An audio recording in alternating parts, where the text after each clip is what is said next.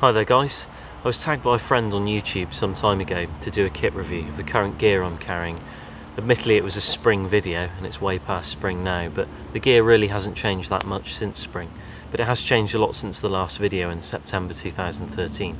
So I thought it would be a good opportunity today to do a video just covering the current gear that I carry when I'm out practicing bushcraft. I've had to make myself a little fire. There's mosquitoes everywhere and they're homing in on me as we speak. Really it's only my arms and my head that are exposed, so I generally get a glimpse at them before they get me or I hear them. But it just helps to have a little fire going with some damp wood.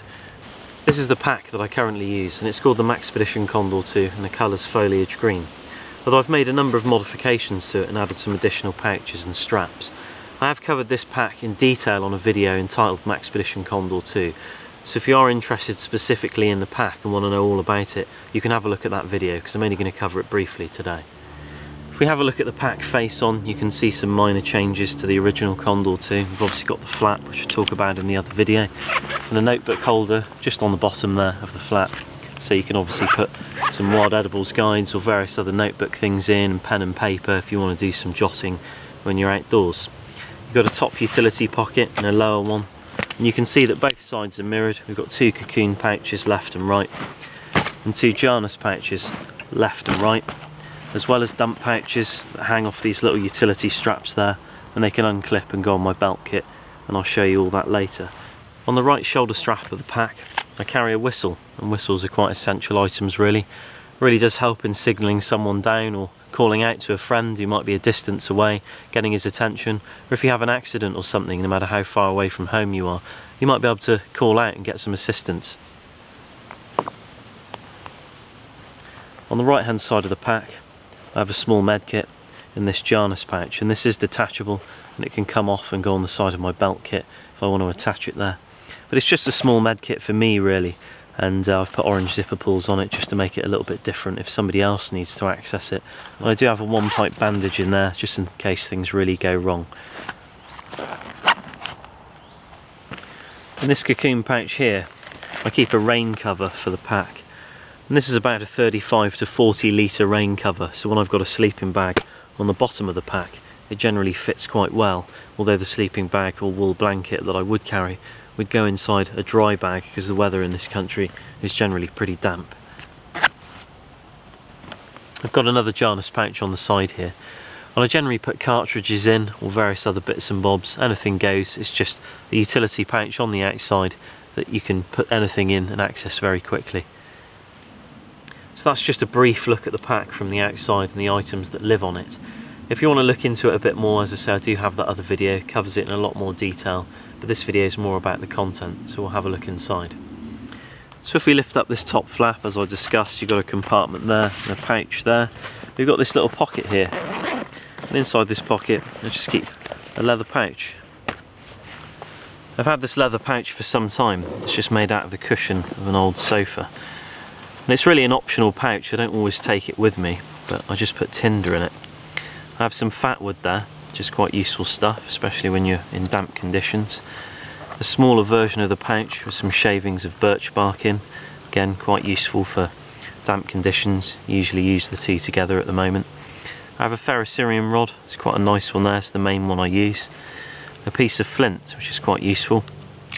You can strike the ferrocerium rod with it, it's pretty useful, and also strike some high carbon steel with it and create a spark. And a piece of leather, which is pretty useful for putting on your knee if you're working, if you're making cordage, if you're maintaining items with various oils or fats on your leg for example.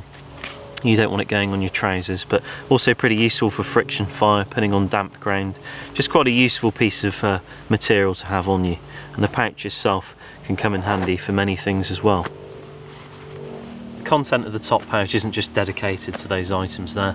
As I say, they're optional and they don't always come with me because there's plenty of natural materials around and tinders that you can use just on the day, and especially with a ferro rod, your chances of making a fire are pretty high. It's quite a nice sustainable item to have on you. But other things can go in there, like if I don't take this, I usually put food, that can go in the main pocket. It's all very interchangeable, it's not just kind of like a set format, it's just a pack really, and you're just putting in the things you want to take with you. Another item that I usually drop in the top there when I'm storing the pack away is this knife here. and I usually wear this around my neck most of the time. So this is the smallest knife I carry, and it's a full tang fixed blade knife, about a 3-inch blade on it. It's the Essie Azula 2 and it's 1095 carbon steel, sharpens very well, great edge retention, and I've ground it down to about 23 degrees either side, so it's not too bad and it holds the edge for quite some time, it's not too fine. I've also ground down a 90-degree angle there, just so I can scrape ferro rods and all manner of things like fat wood, bark off of trees, anything really. It's just a 90-degree angle that's useful for scraping. But it's got full length scales on it, unlike the Azula, which is the predecessor of this, and you can see you can get a good grip on it. For a small knife it's very useful. Bit of a void there for me on my hand, but provided you grip it quite tightly it doesn't move too well. And you can always use your thumb on the back of the jimping if you want to do some intricate carving work. So it's a very useful knife and it's served me pretty well so far. Discarding that top compartment now, if you just undo this larger one at the bottom, you'll see it's not even taken up really with the stuff I've got in it. I've got quite a nice spoon that I carved the other day. I've got a lid, and I've got my canteen and cooking kit just here. So this is just my main cook kit here. I've got a hazel spoon that I just knocked up the other day. I don't make too many spoons, but when I need one every now and then, or they get broken, I make a new one. And I've got my containers just here. I'll talk about the pot in a sec. But this is a Geit designed stainless steel 32-ounce water bottle, and they're very useful items. You can see this one's quite well used, and after a while you kind of get this layer on the outside that almost protects it from soot and allows fresh stuff to just be scoured off very quickly, so they can become easy to clean once primed, almost like a pan. But it has a lid that seals on with a lanyard on it, and you can take the lanyard off, and I've added this stainless steel cord here, this wire, and it can just be hung over a fire and you can sterilise water in it. So this mug here is the Vargo 750ml titanium mug, and it's a very good mug actually, quite thick and strong but very light at the same time, which is one of the pluses of titanium. And I've got on with this one very well. It's actually withstood quite a lot of abuse in terms of me accidentally kind of crushing it, and it's taken quite a bit of a beating, and I'm really impressed with it. Some of them can be really thin, the titanium products, and I'm usually a bit wary of them just because I don't want them to kind of get broken or crushed and they lose a little bit of longevity, but this one's really good. And I've done the same mod as I've done with the Geit Designs bottle, so you can just hang it over a fire with a pot hanger, cook your oats, cook your rice, make some tea, sterilise water, and obviously eat out of the thing as well using your spoon.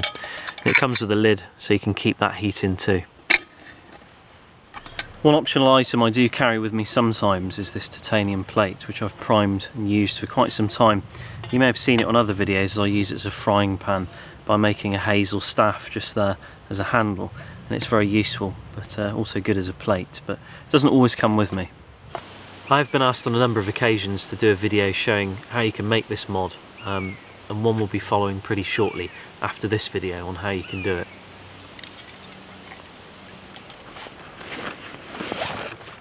So I've got this little pouch here, and it's got a number of different things inside it. Before I open this leather pouch up, this is a little maintenance kit.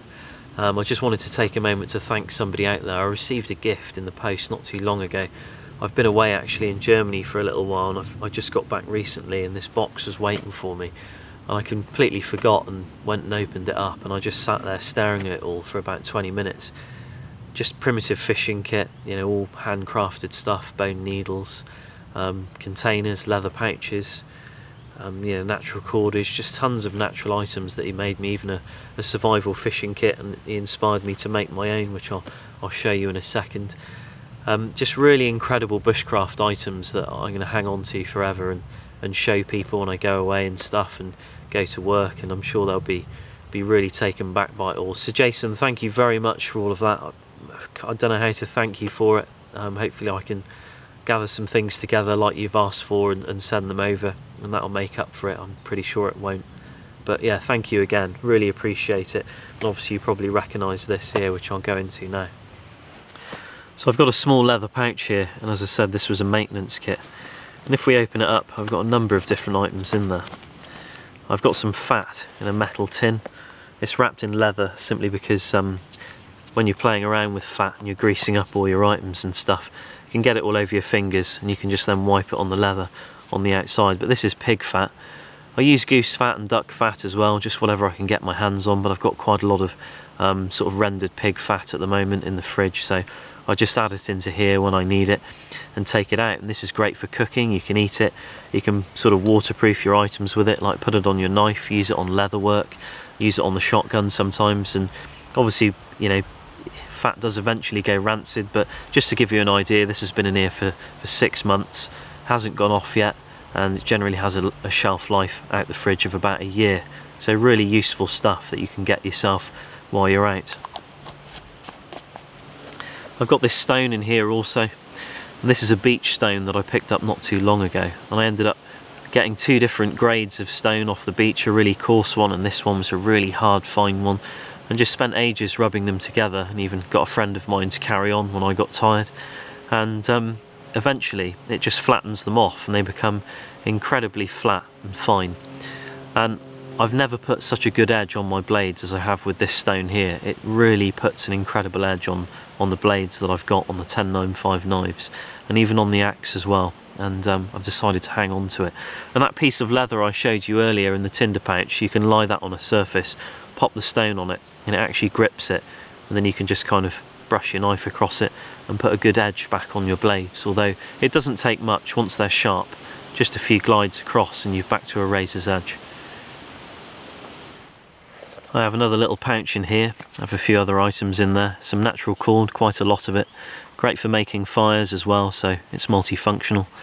I have some very strong thread and a couple of needles. Very useful for modifying gear or repairing it, so useful stuff. And some beeswax, which is really useful stuff as well. Great for all manner of things. I use it quite a lot on friction fire on the cord, simply because it gives it a bit of grip and keeps moisture out, but useful for many, many different things. I have another small pouch here, and I have some fishing floats, and these are obviously made for me as well, came part of the kit. You know, things just get snagged very quickly, so to have some spares at hand is quite useful, but to make your own, easy too, which is the great thing about this kind of kit. So I've also got some gloves in here. These are 511 tactical gloves, and they're really useful, tough gloves, not that expensive either. Gloves can cost an awful lot. And I think I got these on eBay for about £16. Not sure whether they were used or not second hand, but it seems pretty cheap for this kind of quality of glove. But these have lasted me a long time. Lost them for a while, but got them back the other day, and yeah, really good. So this is the main hatchet that I use, and really the only one that I own, and this is a Gramfus Brooks Wildlife hatchet. It's a fantastic hatchet, and I've had it for a couple of years and really put it through its paces. I've treated it pretty badly, given it jobs to do which are far too big for it, and it's held up absolutely perfectly. It's solid as a rock, and I have no doubt in it at all. Complete faith in this tool. Brilliant bit of kit, which is good to know. You know, it's hard to find products to trust these days when people manufacture things to be destroyed, and so you'll need to buy another one. But with products like this, they really are built to last, and that's what you really want in bushcraft and self-reliance, things that are going to last the ages and can be maintained. But they're hand forged, and you can see the initials of the blacksmith just there. If we have a look at this sheath, you'll see it's not the original one. It's actually made by an aftermarket company. Somebody borrowed this and put it into a log and cut straight through the sheath on mine, the original one, so I had to buy another. But with these aftermarket sheaths, because these axes are hand forged, they're all different shapes and sizes, so when you buy a sheath it might not fit first time round, so soak it in water and then fit it on, and stretch this buckle round and clip it there, and it'll then stretch and be absolutely fine. I've put a leather shoulder on mine and just stitched it on, so you can see there I've used some really thick boot leather, and that just protects the shoulder of the axe if I give it jobs to do that are too big, instead of chipping into the hickory, and also just gives you a bit of grip when you're doing carving work. But if you're looking for a hatchet to fit in the Condor 2 along the bottom of the pack or up either side, then this is the one for you. Great lightweight axe and a very reliable tool. Highly recommend it if you're looking for one. So in the main compartment there, I've got my knife, and usually sits on my belt, but obviously given the regulations in the country I live in, I can't just carry a 6-inch knife on my hip. 3 inch, yeah, not so bad, but a big one like this is going to have to go in the pack until I'm off the beaten track. So this is the primary knife that I use, along with the sort of sheath combo there of various items on that I can grab at hand. If you are interested specifically in this modification and the paracord wrap and the molle back and everything else, I've done a video specifically on all of this, so I won't cover it in too much detail in this video. But if we have a look at the knife, this is the SE6, and it's quite a large blade, about 6 inches, and it has a choil just there, so you can tuck up a little bit, but really there's specifically the choils for actually being able to sharpen all of the edge rather than put your finger in like that. But it does really help on popping your thumb on the back and tucking up a bit more if you feel like the work you're doing needs a little bit more of a finer touch. But it's generally why you carry a smaller knife at the end of the day. But this knife has been a fantastic companion, and they coat all their knives. They're 1095 carbon steel, very high quality steel, although quite a simple old technology really these days compared to some of the knives that are out there. But it's a fantastic blade, and I generally put a 23-degree edge either side on this knife, and it usually has great edge retention but also a very fine cutting edge. And I use this stone to put the edge on it, and this is a brilliant stone. I'll show you. This is without stropping as well, so lots of hair, just comes straight off. Very, very sharp knife, so just with a beach stone found on the coast you can put a fantastic edge on it as long as you spend enough time preparing that beach stone. And the bigger one I've got that I sort of ground against it's at home at like a sort of bench set, for example, for when I'm doing maintenance at home. But yeah, this is a great knife, and it's served me really well, and I've had no thoughts really about changing it so far. I had an old Maxpedition mini dump pouch, a little mini roly-poly pouch, and it fell apart. So I decided to take the top flap on it and just wrap it round as sort of an extra security tag for this component here. But it also allows me to strap my torch on a little bit more securely as well, and just keeps this pouch absolutely strapped on a little bit better too. But I have a sort of belt loop that kind of locks through, and then the flap goes around and just keeps it nice and secure on my belt loop, and it's a nice little setup, and you can just tuck that tag underneath there and tuck it away. But if we undo that and you have a look on the other side, you'll see a small compartment there, and this little compartment came off of the inside of one of the little Maxpedition pouches you get. I think it's the barnacle pouch, because I just found it was taking up too much room inside the pouch and I didn't really want it in there. And I just keep some 6-twist brass wire there, which is really useful stuff, as I'm sure a lot of you know what you can really use that kind of thing for. Also got my LD22 and a lanyard that wraps all the way around like that, just allows it to pop off. And this is a brilliant torch. I've really needed no other, and it's the only torch I own apart from one in the car, just in case like I have a breakdown, I need to do some work or signal somebody down or whatever, and it's night time. But that can just wrap all the way around underneath the pouch and just go around the top of itself, and it just adds a little bit of security. And this strap here can strap round and just kind of fit on like that, and it makes for quite a good setup. I also keep a ferro rod just here, and this is a very thick ferro rod. It's one I made myself. I just bought the rod and drilled into a piece of antler and mounted it in as just as a low profile one that sits on the side, but it also gives me something to grab onto when I'm using it. But this is a much harder composite than the one I keep in my tinder pouch, and they can almost come in handy for different things. Like with this one, you can scrape down it pretty hard for a great length of time and build up a little pile, and then just your final strike, ignite that pile, burns for a considerable amount of time, so lighting candles and fat wood and various other tinders that might not be behaving themselves on the day can be useful. And it's just useful to have a spare as well, because you can lose them. But in here I keep a head strap. This is for the torch, and it just means that you can use the torch hands-free. Just velcros in, goes around your head or around your cap or around whatever you're hanging it from, and you can just use a hands-free torch set then, which is great for going out shooting, if you're lamping rabbits, or just if you're working in the dark or whatever you're doing. Useful bit of kit. So also what I've got in here is a buff, which doubles up as a hat and a scarf, very warm, but also just a Bushcraft fishing kit, which I've made the other day, inspiration from Jason's fishing kit that he sent me. So I made this not too long ago, and I've tried it out, and it's a fantastic little kit actually. Casts like a dream. Got some non-toxic weights on there. These aren't the lead ones, these are the newer ones you get these days. But they work just fine. They cast really well, and they're not quite as soft and cling quite nicely. Got a number 16 micro barbed hook on there, some 8-pound line. And this little container at the back here, this piece of wood, you can see just twisted off. I just added some felt and waxed it so it kind of screws on even tighter. It doesn't just pop off and you lose all your kit. But this was given to me as part of the kit by Jason's as part of that gift, and I decided to incorporate it in part of the hobo fishing kit, and drilled a hole through the bottom of it and simply put a bolt straight through this piece of beach I found. Put a stop cut with the Azula, just pushed it in and cut out like a sort of narrower portion there to put all the 8-pound line around, and you know, it casts really well. It's a nice fishing kit. But as far as what I've got on it, I've just put a lanyard in case, you know, you lose it, you don't want it just coming out of your hands, and strapped a thick boot leather handle on just so you can hold it and get a bit of a grip, and obviously do your reeling in if you need to. But in terms of what I've got on the inside, I've just got a fake bit of bait there with a hook through it. Found that very useful in coastal fishing. I've got an eyelet. You know, you can just screw that into a piece of willow or a piece of hazel and, you know, make your own rod if you really need to. Very useful little thing to carry around. Also good for getting this out.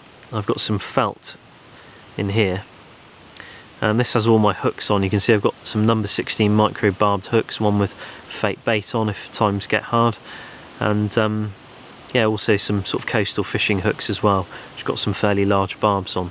So I've got a good selection of hooks, and I've got a whole dozen of these weights here that I can use as well, because they tend to disappear quite quickly if you don't put them on right. In the zipper pocket at the top there, keep a catapult or slingshot. That's another item that I use for hunting small game, something I'm, you know, quite keen about, slingshot hunting. I've got quite a few videos on it on the channel, and also aiming methods if you are interested, but I'll just run through the slingshot I use. So I've made this little leather pouch to keep the catapult or slingshot in, and just sort of threaded a grimlock through the back, and it just means that I can unclip that just like this and whack it onto my belt, and obviously put all my ammunition in there, and you know, have the slingshot in there, and just walk around, just have something on me that I can use in case I get an opportunity, because that's generally when things present themselves. You're going along and you're unprepared, and you see something, you think, you know, that never happens when I'm out hunting, yet there it is right in front of me. So it's good to be able to have something at reach to take those opportunities with, and then, you know, you get yourself something to eat that isn't off the shelf. But the slingshot that I use, and as I say, I do have some vids on it, is the Bill Hayes Target Sniper, and it's a fantastic bit of kit. Bill hand makes these over in the States, and they've got a steel frame in them. They're really robust, and they take about 2 weeks to get to you. And yeah, really great bit of kit actually. Completely turned around my aiming technique getting this. I used to shoot intuitive just off the bat, which is good, but it's not always consistent. But now sort of Bill does quite a few videos on it. You know, you can do a drop aim just like you aim a rifle, and just drop your head into it, and it's a fantastic way of getting consistent accuracy on targets and even game if they stand still long enough. And I've taken quite a few squirrels and even pheasant when the shot's been good enough across the neck or head, because they're very well armoured. Wood pigeon as well, and not had any rabbit with this so far, but it's obviously on the cards if the opportunity presents itself. So a great way of reaching out and touching something from a distance. I don't always take the slingshot with me when I go out. I mean, sometimes I go out shooting for a little while and I do some camping while I'm out there, and you know, I can take a 12 ball with me, a 12 ball shotgun or the 410. Got a nice folding hammer action 410 shotgun that folds down about this big, and you know, really great just for going out. Ammunition's very light.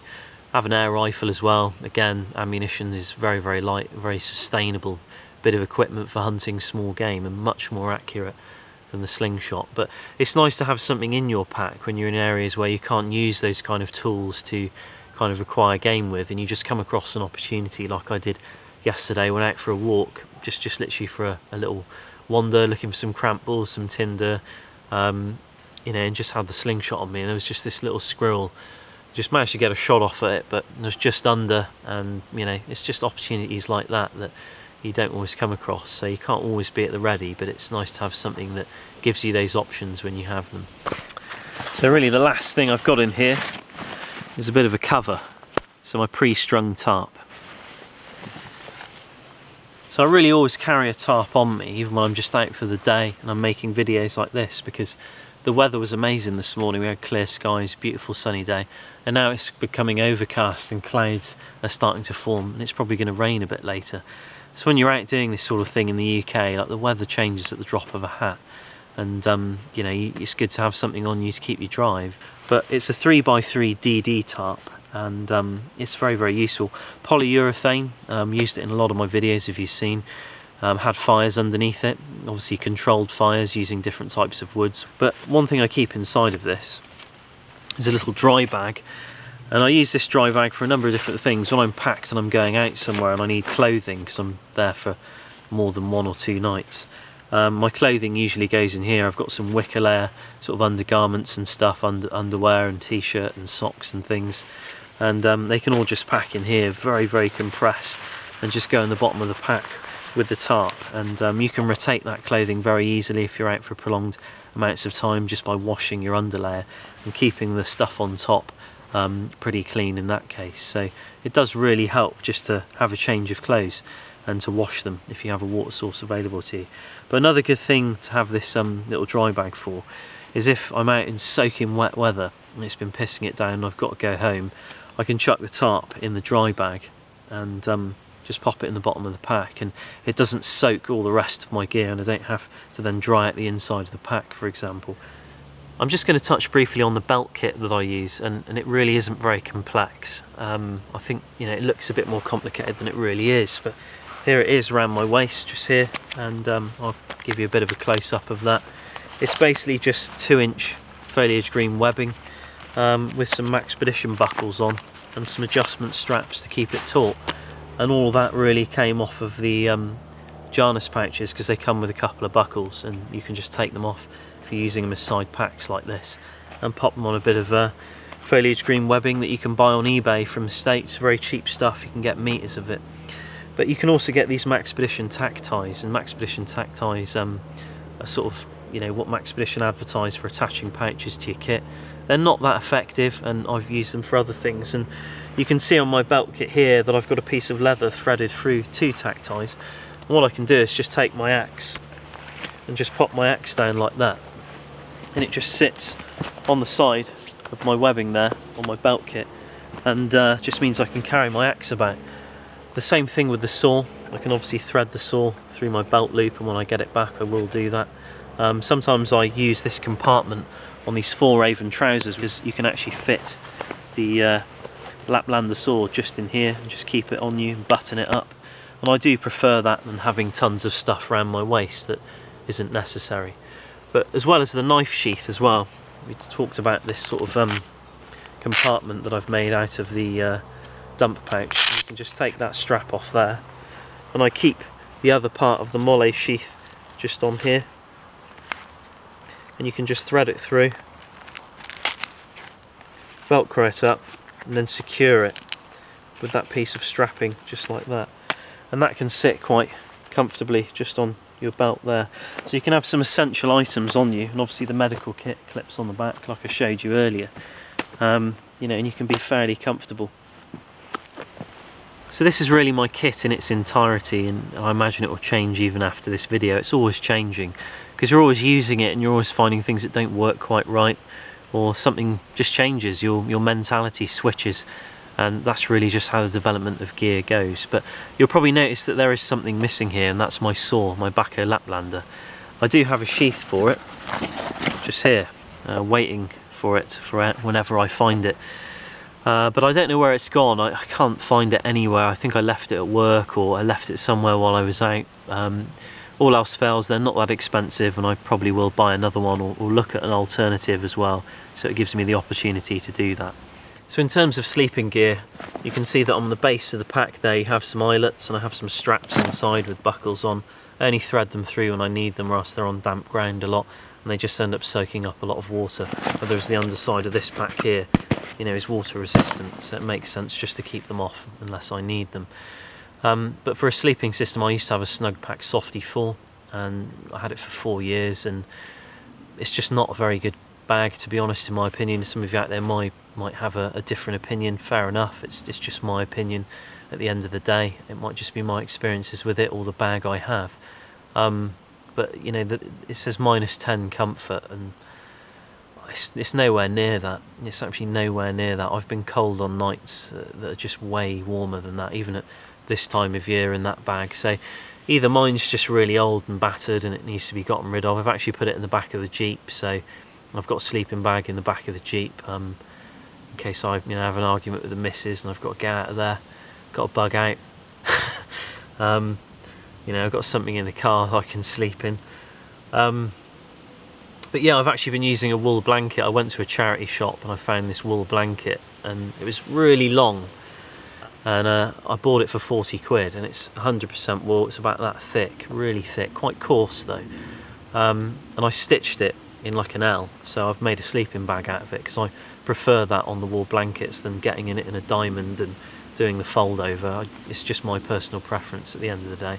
I appreciate one's warmer than the other, but I was looking at it for a summer bag, and I spent some nights sleeping you know, on the side of a river down by the Y, under the stars, no cover, really lovely weather, kind of like this, not going to rain hopefully, but it's starting to cloud over, and I was really warm, slept through the night, had a great night. I just lay out some spruce boughs on the ground and other foliage and stuff, and you know, slept straight on it, just on the wool blanket.